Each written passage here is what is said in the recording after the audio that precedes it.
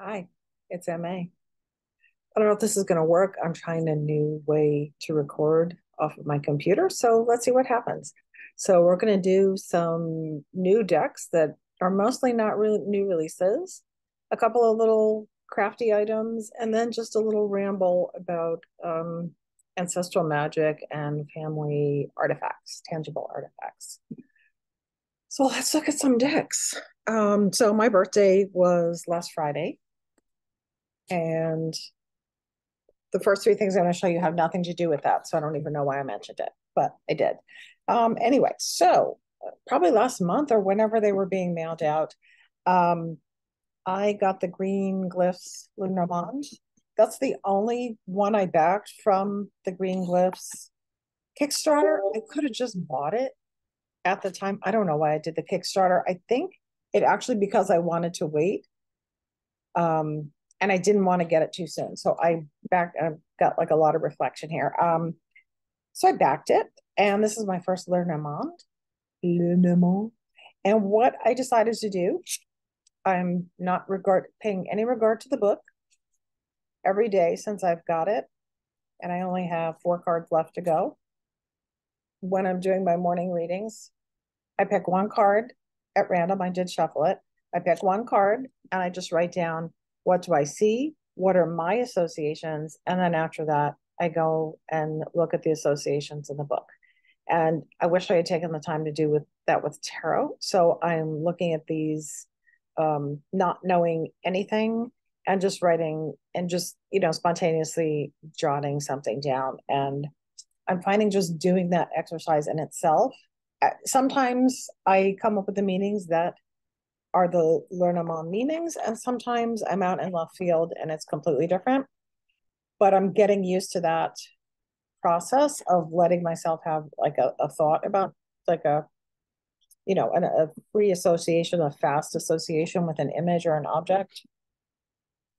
And so, and kind of in connection with that, what I ended up doing. So, like many people, I have the Literary Witches Tarot, not tarot, the Oracle, and I've had it for a number of years. And I did get to the point, I did trim the borders, I made the deck smaller, and I've gotten to the point where I kind of separated out the objects and the authors. And the authors I use kind of in my writing practice or as like a devotional card. And the objects card, I don't know what I wasn't doing anything with them. So I took them out and I trimmed them down teeny tiny. And I've started throwing these, when I do my card draws in the morning, it's usually with a guided question. And I usually pull 3 tarot, 1 oracle, and then I've been throwing one of these on and just getting used to that, um, you know, thinking of an association and then seeing how it goes with the reading and seeing if the image resonates with anything else in the reading. So I'm really happy I do that. And this was like, it was like getting a new deck because I wasn't using it. And when I first got it, I hadn't even really done much tarot study. And so I was very locked into, well, what does the book say? What does the book say? And I almost didn't keep it. And now I'm very glad I did because it's kind of adorable and little, and it just slots in really well with other cards on the table. So that's cool. So free deck, right? Well, I mean, I bought it at some point. Free deck. And then maybe last month, I randomly got a package in the mail. And it turns out it was from my sister, who sometimes randomly comes across a deck somehow or somewhere and sends it to me. And this is the Stitchery Witchery Tarot, which I had not seen anyone talking about. And it is by, if I look really tiny, it says Queenie Black 2021 on the box. And it is someone that's on Instagram. And it's good. It's a sewing themed deck with a slight like Victorian spooky vibe, as we can see from that vibe. That's the card back with the skull and the scissors and the roses and the thread. It's kind of cool. I'm not sure we're going to be able to get this. Yeah, there we go. The edging is holographic, like stars, and it's pretty cool. I've never seen one like that before.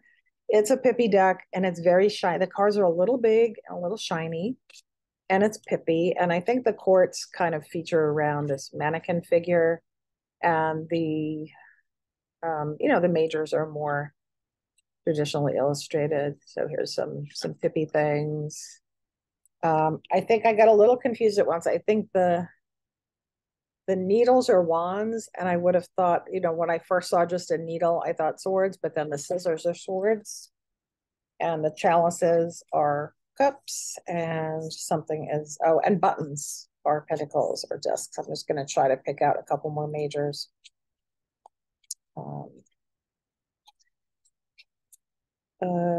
yeah, well, anyway, it's a cool deck. I've barely looked at it. Um, but she's, for some reason, she saw a thought of me and sent it to me, which was very, very, very sweet. So that's one I need to play with. I did a little video that the Black Salt Tarot by Logan at Lark and Legend arrived. So I used that a little. I want to put aside like a week each to kind of use the decks I haven't used much yet for my daily readings. Okay.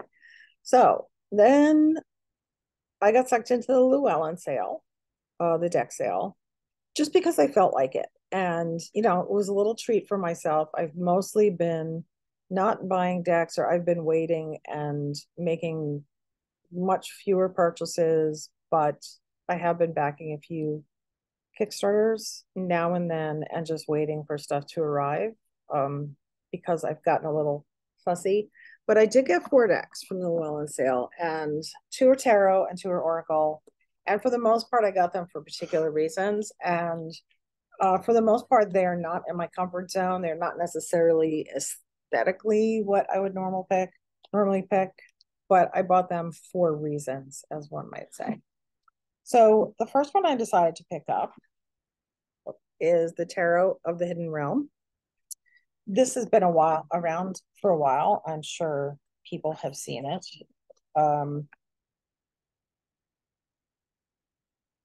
First of all, the whole Fae thing, totally not into it. So there is a point. I will get to the point.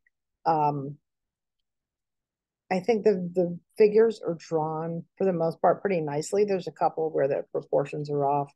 Like a lot of these kind of decks, I actually prefer the cards where there are not people, but those seem mostly to be the aces and a few other cards.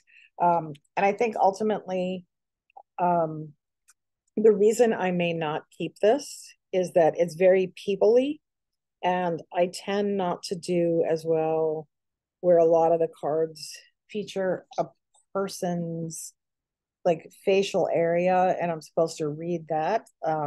For many reasons, that doesn't work so well for me. I think the most people-y deck that I'm able to read pretty well, because I relate to how the characters are depicted in a way that makes me get the vibe of the card, is the Sasa Burrito. But I do have someone in mind that I will probably pass this along to after I've done my time with it. And the reason is, first of all, it was deeply discounted. It can be it sells for $32. I think maybe on the sale it was around 20. And I know I have not worked with a deck where Barbara Moore was involved. And I've heard some people say they love her decks, and some people say I don't like them. So I wanted to work with one and kind of read through a guidebook where Barbara Moore was one of the creators. And so that's why I picked it up. And especially because I know someone that's going to enjoy this. But I could have just bought it for them, but I wanted to read the book. So this is one where if it doesn't work out for me, it does have somewhere to go. So I'll leave it intact. A lot of times with mass markets, I throw away the boxes or I recycle them. But okay. So then the other chair I got, completely not my thing at all. And I bought it specifically for that reason. It's very cheap. It's a mini deck. Totally not something I would have bought, but I kind of bought it for it being so far out of what I find appealing. So I bought the Gilded Tarot Royale, by Ciro, whether it's Marchetti or Marchetti, I don't remember. That over the top style, I think of it as like, and I'm sorry, like, if you love these, that's great. And I do kind of enjoy the craziness and zaniness and over the topness of it, but I feel like it's tarot decks for people that would have a gold toilet or like a monogrammed gate in front of their house. But just the crazy colors and the fact that, I mean, this is a teeny weeny deck. I mean, I have smallish hands and it's in my hand. It's a small deck. I love to throw a deck in my bag. I feel like because this is on smaller cards, I can deal with this kind of gaudy imagery a little better. I don't think this is the flashiest of his decks. And, I've just been kind of playing with it and throwing the cards down. It's good for a large spread. It's good for cafeteria at work, which is where I've been reading sometimes and reading for people at my actual desk in corporate America investment banking job. So that's fun. And I think there's minimal, I'll go through it again, but I don't think I think this also is a deck that's good. It's not like if someone doesn't know tarot, it's not like the stereotypical imagery that they're going to instantly know what the card is or have like a preconceived notion of the idea, because there's just so much going on and it's so bright and crazy. So that was just a fun little thing. It was under $10 in the sale. And I just wanted to see, I wanted to test it out. I wanted to take it for a ride, literally in my bag. Cool. Then I got 2 Oracle decks. None of them are really new releases. I was drawn to them from, I don't even remember why, but I did pick up the Kyle Gabron, the Prophet Oracle. This is someone who's right. I think I did watch Robin at Toadstool Tarots. I watched his review from like 3 years ago before I did decide to buy it. And yeah, I agree. This book, this writer, like that book, The Prophet, was like everywhere in the 70s. I'm not sure why it had such popularity then, but I do have a coworker who just went to an exhibit and saw some of their work and really loves this writer. It's also someone I've been reading for frequently. So I just thought I'd give this deck a try. And I haven't gone through it in full detail, but what I do like it is that it has phrases from his writing as the text, and they're a little bit cryptic for the most part, which I do love an oracle with kind of an oracular text message on them. And underneath, there's a smaller keyword, which I find it very easy. And some of the cards are landscape, which is a little weird, but that's okay. And I find it very easy to not attend to that kind of explanatory note. Yeah, so let's see. Let your best be for your friends. Pleasure is a freedom song. So yeah, I think this would be an interesting one to use with some of my readings. I really, really, really love the backs of these cards. They're pretty big, big oracle size. They're the size of my whole hand. And again, discounted in the sale, worth a try. Again, I really do like oracles that have kind of a cryptic phrase on them and not just a keyword. So I thought that would be cool.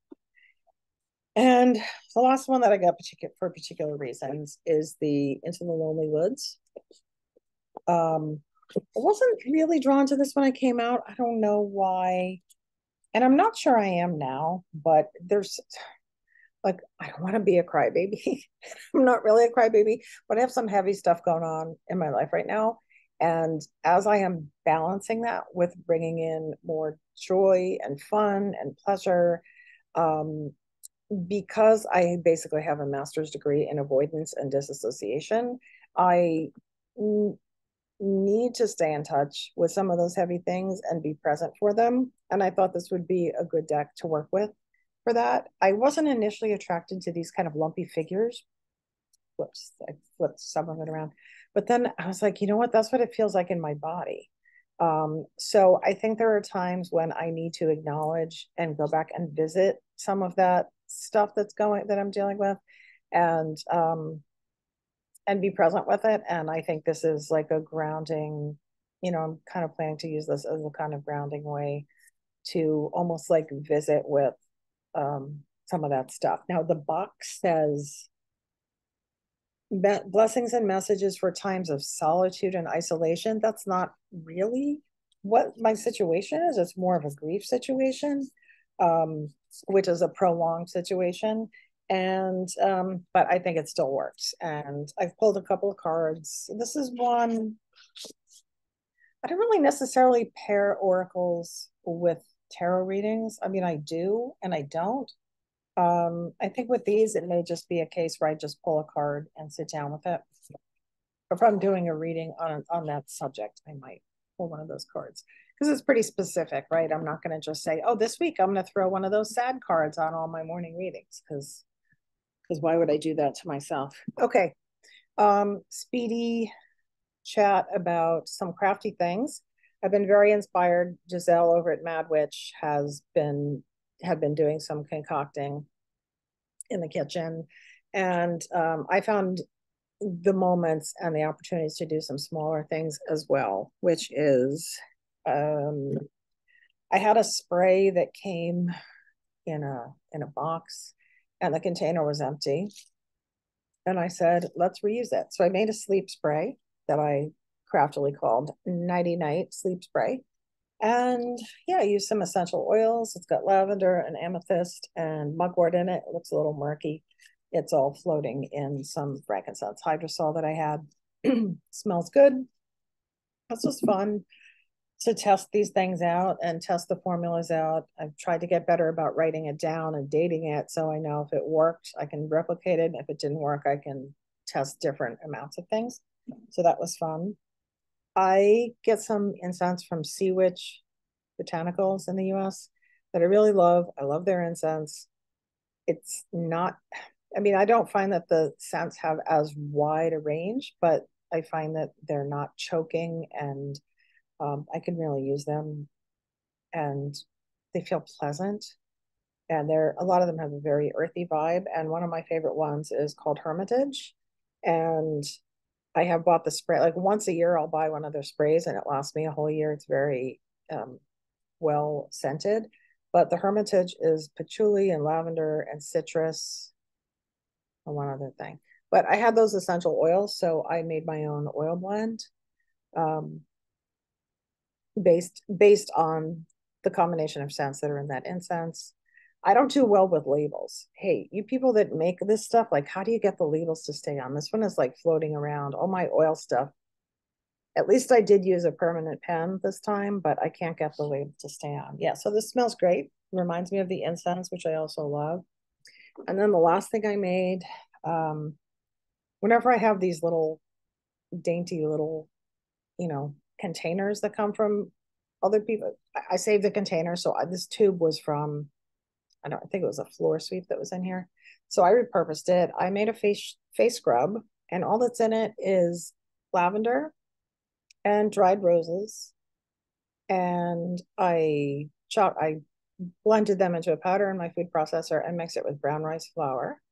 And so when I go to use this face scrub, I just mix it with a little rose water, a few drops of a facial oil, and I use it maybe like once a week, not more than that. And I keep it in the refrigerator. Brown rice flour can go off or get rancid and, get cooties or get moldy if I keep it in the bathroom. So I do store it in the fridge for freshness, as pretty much most of the toiletries I make that aren't 100% oil or don't have, or they're going to try to keep a long time. So yeah, so it's just been really fun to like spontaneously say, oh, I feel like making something. And sometimes I'm just inspired by what empty container did I save? And that will tell, kind of guide me along what kind of thing. Giselle was making some salves and I'm almost out of the hand cream I made last year, which this is how classy I am. I didn't even take the label off the recycled jar, which was someone's hot chili oil. You have to be careful at my house because you'll come across a container that says one thing and it's got something completely different in it. So don't eat this and don't put the hot chili oil on your hands, probably. Okay. The last stuff I have So my mother's house is on the market being sold. It's currently in contract, and we're in the process of emptying it out, which anyone that's gone through that or even moving out of your own house, it's a lot. Um, she's been in that house since 1978. Her she and my father were both only children, so they have a lot of their parents' stuff in the house. It's a small house, there's not a lot of fancy stuff in it. Um, but there's a lot of like little things, right? So we've been trying to figure out what to try to sell, what to donate. And I think the assortment of things that I'm trying to minimize myself to a very, very small box of things. And over the years, I have brought a few things home that my mother said, you should take this, you should take this. Um, what no one wants is the Hummels, the china, the silver, crystal goblets. Why did my family even have these things? I mean, uh, considering the economic circumstances that they grew up in and we grew up in, I was at their home. My mother's in assisted living now. I think I mentioned this.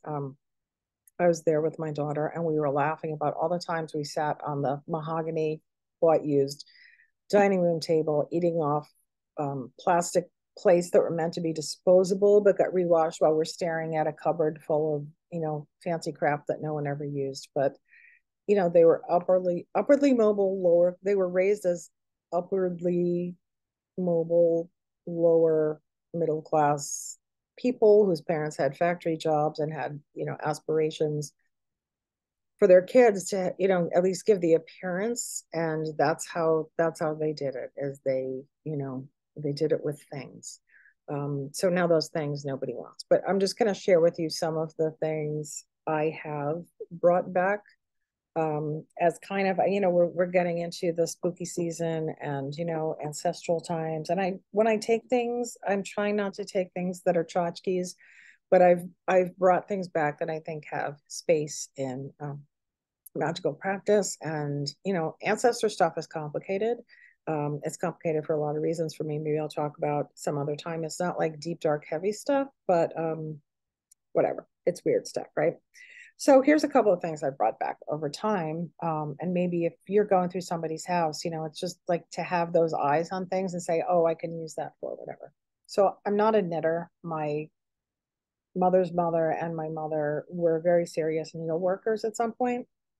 So there's a lot of vintage knitting needles. And as much as I thought, oh, I should take them all, no, I should not, because when am I going to suddenly take up knitting? I have, arthritis in my hands and no time.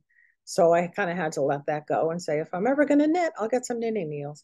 What I did take is a few of these vintage, they're like aluminum with color over them, double-ended needles. I don't know what they're for in knitting land, but I've been using them for candle scribing, and for like if I have loose incense or things that I need to stir around while they're hot.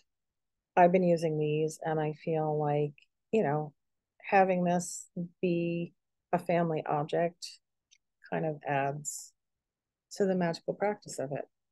Um, my mother in the 70s, this was a thing in the US. Embroidery got really popular. Quill embroidery. It was just like a big thing. It was very popular.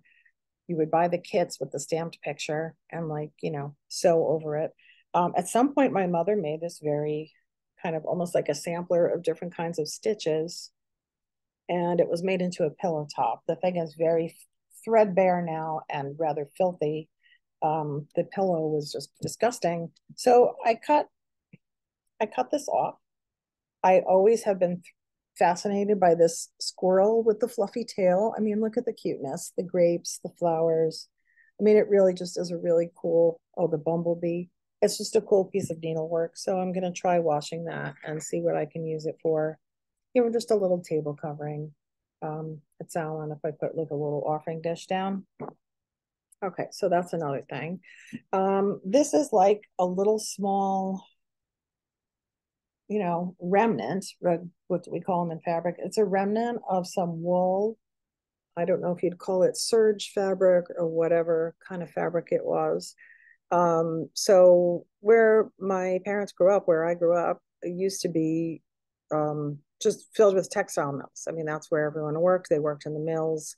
And this is fabric that my grandfather was, worked the loom machines. And this is fabric that he brought home from work. Apparently, he used to be able to buy odds and ends of fabric from the factory, and he would go have pants made.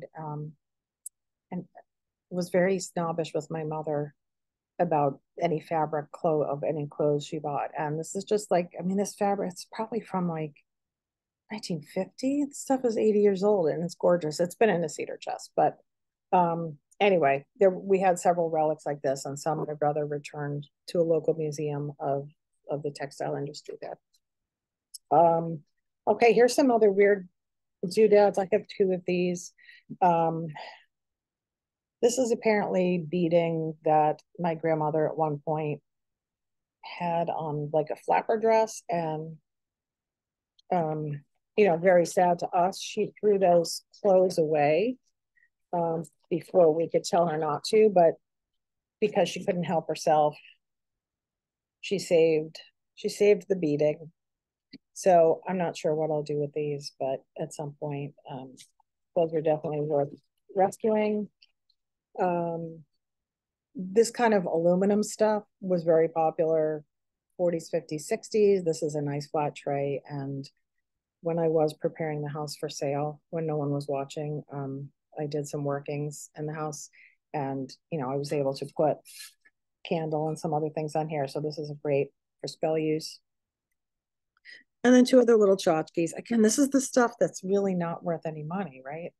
And if someone else's eyes had gone through all these things, these would have been some of the first things to be chucked into the donation bin, especially the things I'm going to show last. So I guess you'd call this like a frozen Charlotte, right? The cheap Obisque dolls. It says Japan on the back. This one does have color. A lot of those I've seen are white. You can see where this little dolly's head has broken off and been glued back on with just like the worst mucilage hoof paste,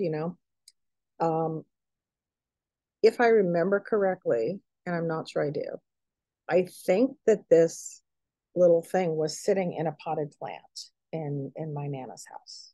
And that's where I remember it, is from being in a potted plant. And her landlord was named Mr. LaPlante, and we used to call the dolly Mr. LaPlante because it was in a plant, and we thought we were being extremely funny. But it also broke. It's also broken here and been smashed back together. I mean, it's almost literal garbage, right? But when I saw this thing, I was like, oh my God, it's Mr. LaPlante. So it came on with me. It's like, think of all like the plant energy. It's like soaked up with my Nana watering the pot. I mean, it's just cool. And the last thing is even weirder and even more broken. Okay. Could we just enjoy this for a minute? This is a candle. Its head has come off, and I had to kind of melt it and stick the head back on. You can see this is kind of the wick coming out the back of its head. I don't think the candle has ever been lit, or if it was lit for like, it was lit for like 1 second and blown out so we wouldn't ruin the candle. I can tell you, I remember what this candle was from as soon as I saw it. When I joined the Brownies, which is like the junior version of the Girl Scouts, and I would have been 7 years old. So we're talking about like 1968. This is a 55-year-old candle. And they gave us each a cupcake that had a candle on it. And I didn't want to ruin the candle. So for some reason, this little creepo of a candle ended up in the back of my mother's china cupboard next to some, fancy shit. And I freaking love it. I love this. It is so creepy. It is so delightful. And now it's my poppet. And I'm doing some stuff with it. About some of the roots of my procrastination and resistance to organization. So this little dolly, we're doing some magic together, and I'm so happy I found it. So yeah, I thought that was just kind of fun that the stuff that I found that I really wanted was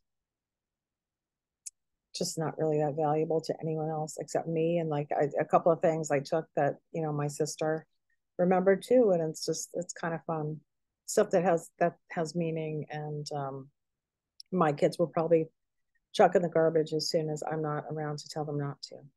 So that's that. That was my little birthday deck binge and shopping the mother's house and magical crafties. So that's it. Thanks for watching.